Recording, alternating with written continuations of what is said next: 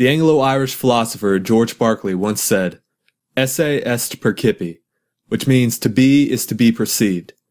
According to Berkeley, only minds and ideas exist. Matter does not exist. He discusses this theory, which will later be referred to as subjective idealism, in his treatise titled The Principles of Human Knowledge.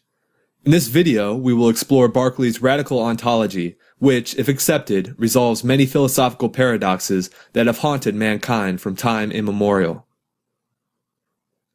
Berkeley begins the first part of his treatise by attacking the notion of material substances. He asserts that all bodies are merely ideas. For example, we perceive a brown four-legged table in the middle of a dining room.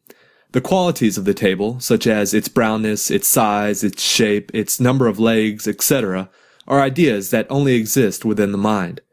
The character Morpheus in the 1999 film The Matrix explains Berkeley's argument very well in the following quote. "What is real? How do you define real? If you're talking about what you can feel, what you can smell, what you can taste and see, then real is simply electrical signals interpreted by your brain." Even if we grant that physical bodies exist outside of our minds, Berkeley concludes that we are incapable of knowing that such bodies exist. To illustrate this, let's consider dreams. While dreaming, we see, hear, smell, taste, and feel external objects that are not actually there. If we perceive objects that are not actually there while we dream, then it follows that our sensations while awake are not necessarily produced by external physical objects. In that case, what produces the sensations we have of mountains, rivers, trees, etc., if there are no external bodies? Berkeley answers this question by investigating the nature of the mind. He asserts that the mind can either actively create ideas or passively perceive ideas. Thus, we can choose to recall past memories to our mind, dismiss them, and recall others. But when we open our eyes and view the world, we cannot choose to see or not see the brown four-legged table in our dining room. At that moment, our mind passively perceives ideas.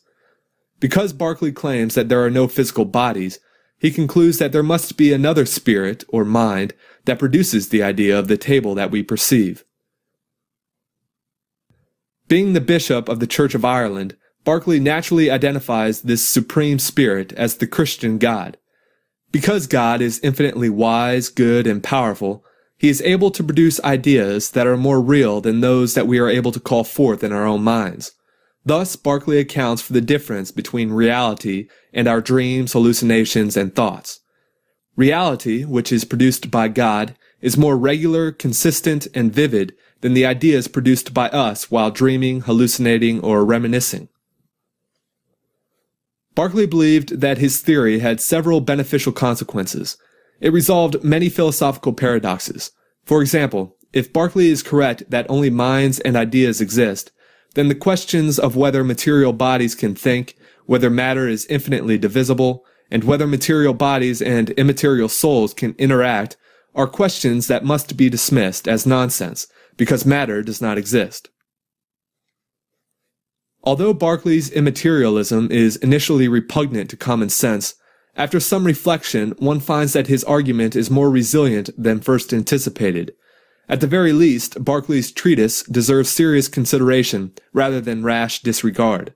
And I highly recommend this treatise to both believers and non-believers. One party will discover a strong ally, and the other party will discover a worthy opponent. I hope that you enjoyed watching this video. Please like, comment, and subscribe. Farewell.